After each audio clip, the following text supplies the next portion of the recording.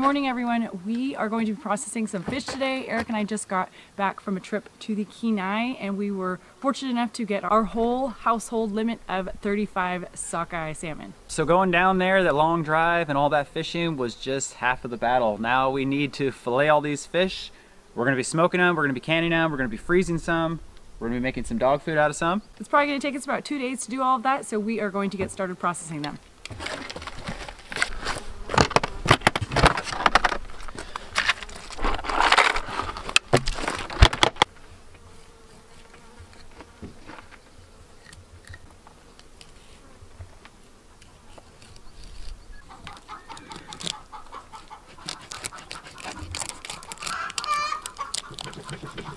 So that is why they call this red salmon, and this is one of the more sought after fishes here in Alaska.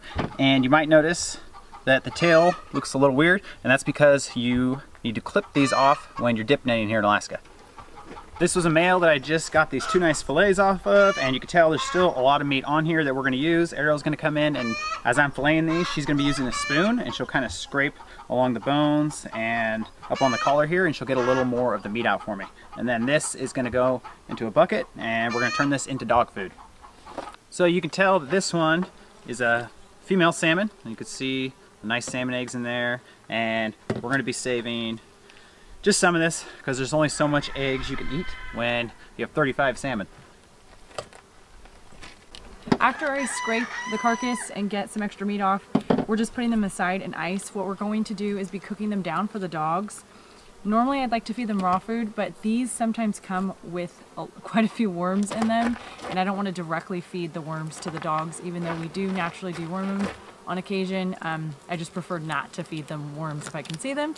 So for mine and Eric's consumption, if we cook the meat, the worms don't live through that, and if we were to freeze it for about 2 weeks for our dogs, they actually won't live through that either. So we have that option too if we want to save some of them frozen for the dogs.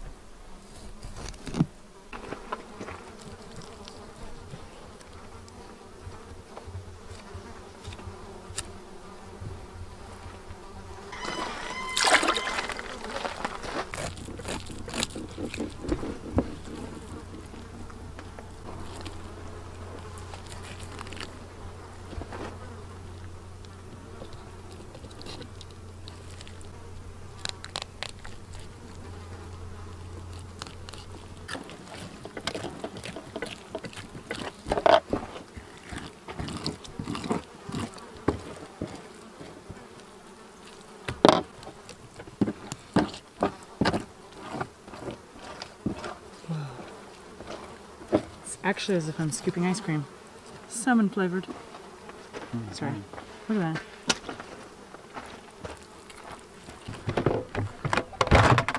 All right, we are on fish number 35, the last one. As soon as I get this one done, our next step is going to be cutting down some alder, and we're going to get the smoker fired up, and we're going to get these on the smoker.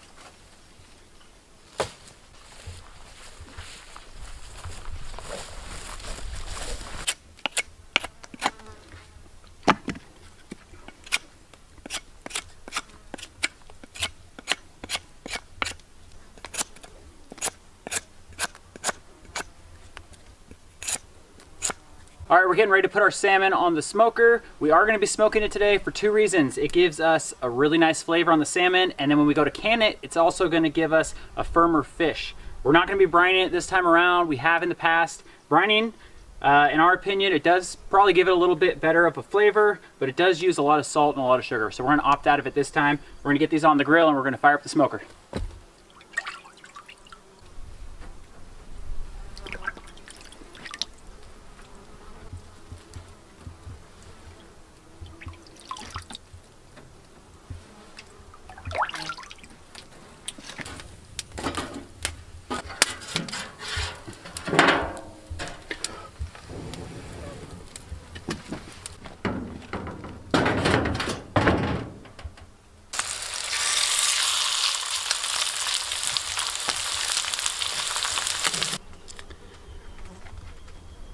All right guys, while that meat is smoking, we went ahead and made some lunch. We made some salmon burgers on some bread with a little bit of veggies on the side. We're gonna eat lunch and then we are gonna go over and show you the net we used to actually catch all these fish.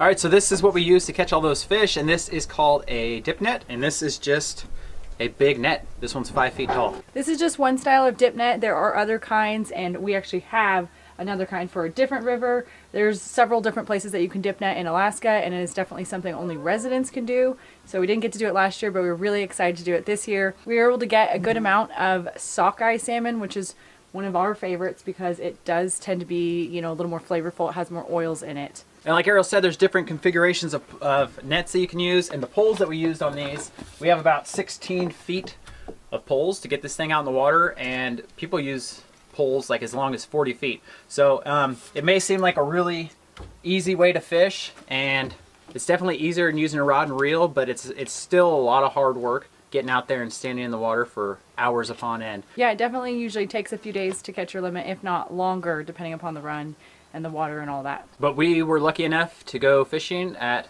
pretty good time. We caught all 35 of our fish in just under 8 hours. We're gonna get back to work. We're gonna go get the vacuum sealer out, and we're gonna be putting some of those fillets in the freezer. You just want one of these in the bag? You could too. Yeah. That'd be enough for me.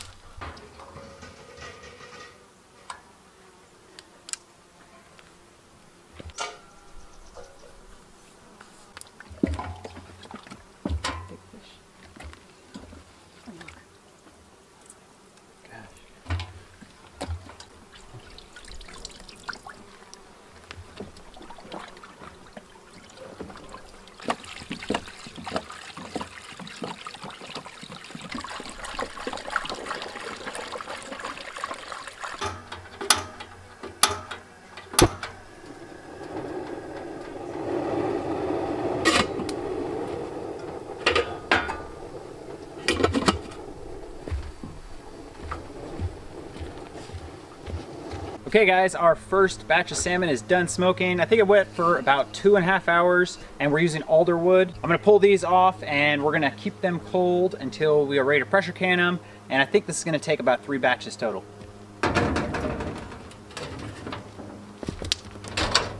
So it's turned out great, as you can see, and this white stuff, that's the fat coming out of the fish.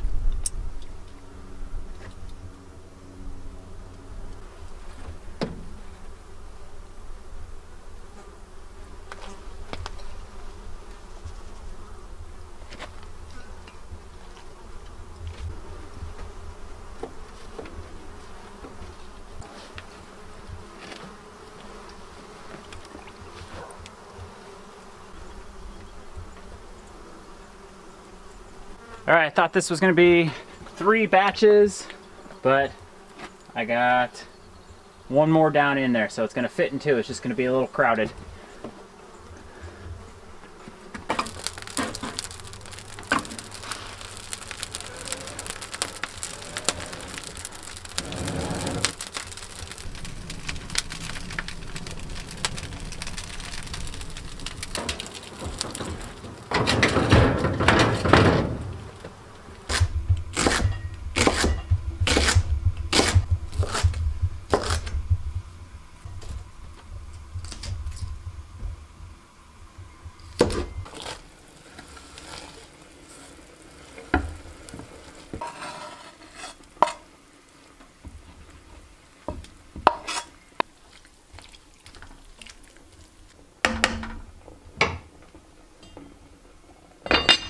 All right guys, I'm stirring up our dog's food that we're cooking. We like to call it their chum. It is all of the salmon carcasses and the little bits and pieces that we didn't use with some water. And we've just cooked this down for a couple hours and it's almost done. But what is done is our meat. We're done smoking meat for the day. We're gonna pull that off and we're gonna get it in the freezer with the other meat, and then we're gonna go inside and cook some dinner.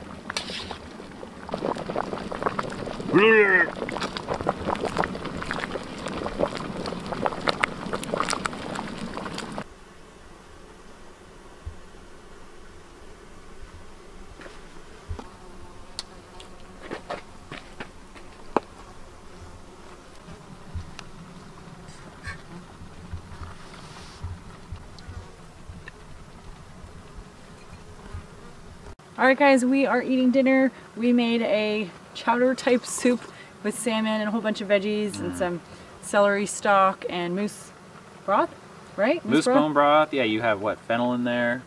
Yeah, broccoli and cauliflower. And then we've just got some like pull apart bread we made earlier. And then we put the smoked salmon in there. So tomorrow we're gonna pick back up with canning the fish, and we're all done for the night. Is That's that pretty really good? It's really, Hey, it tastes really, like really seafoody. good. The fennel in there? This is the way to eat fennel. Where's my cup? The actual liquid of the soup is quite good.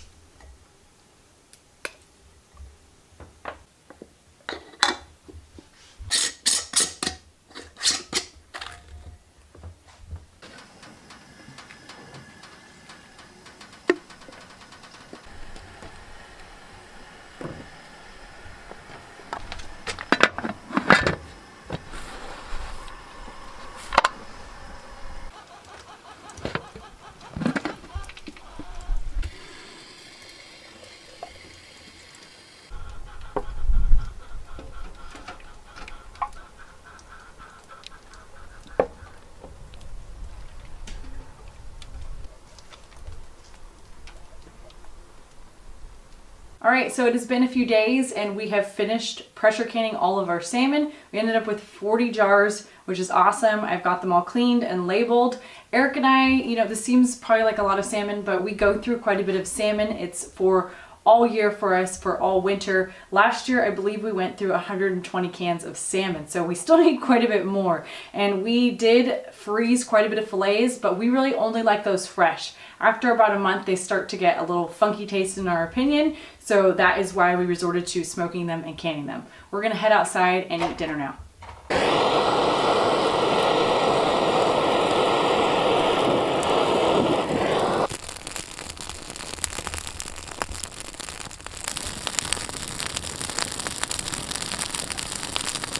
All right guys, we're getting the fire started for dinner. On the menu tonight, we're having some salmon, we're having some fresh grilled veggies, and we're gonna be making some garlic bread.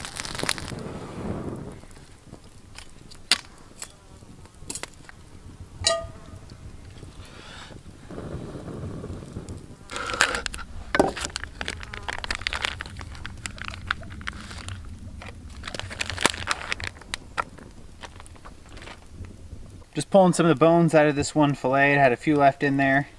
And I'm gonna fillet the skin off of these. We're gonna cook the meat, and at the end, we're gonna actually fry up the skin. It's delicious. It's like the best part of the fish. You'll see when we're done.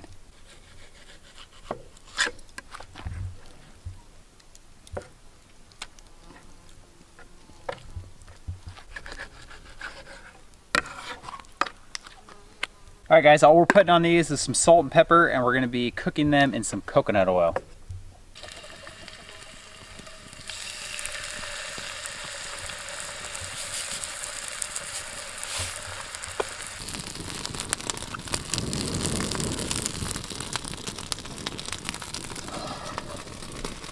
For the garlic bread, it's super easy. We're just using a loaf that Arielle made, and we're gonna cut lines this way, flip it and do them that way, and we're basically gonna stuff it with some olive oil, some garlic, and some fresh parsley.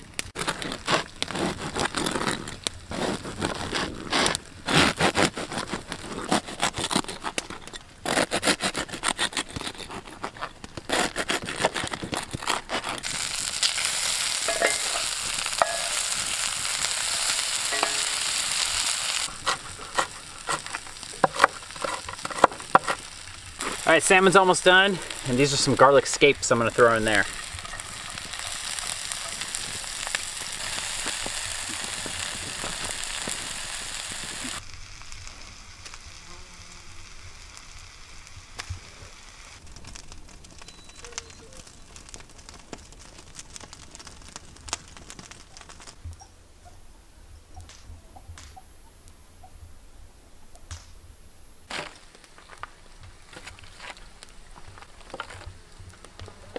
All right, salmon's done.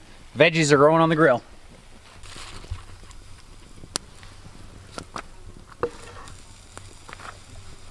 So what we're cooking here is some garlic scapes, and what a garlic scape is a flower that the garlic plant puts off. So we cut some of these off. They taste pretty much just like really good garlic. And we also have some broccoli, Swiss chard, green onion, yellow zucchini in there.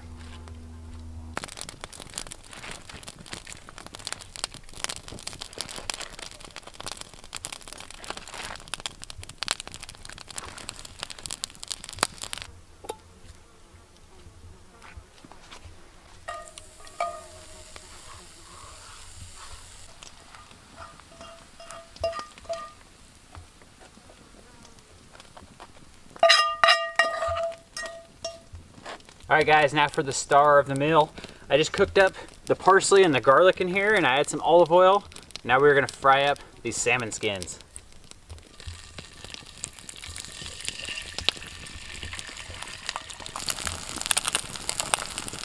So if you've never tried the salmon skins before, I suggest you try it. We've only been doing it for a while, but it's so good. The skin still has the scales on it and everything. You can fry it up in any type of oil you have. We're using coconut oil and olive oil. You can also do butter, but just cook it until it's crisp, almost like a cracker, and it's delicious. It goes great with the salmon.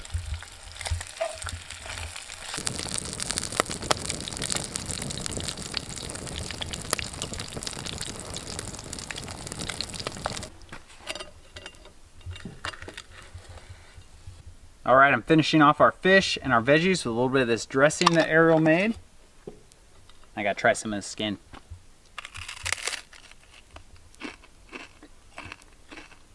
It's really, really good. I definitely recommend you try this. It's almost like a pork rind.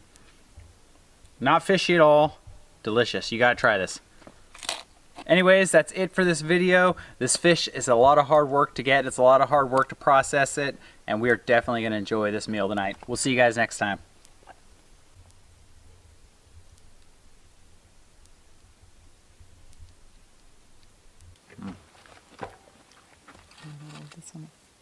The dill. Oh, thank you. The dill is so flavorful. Try this. I already ate my skin. I think so.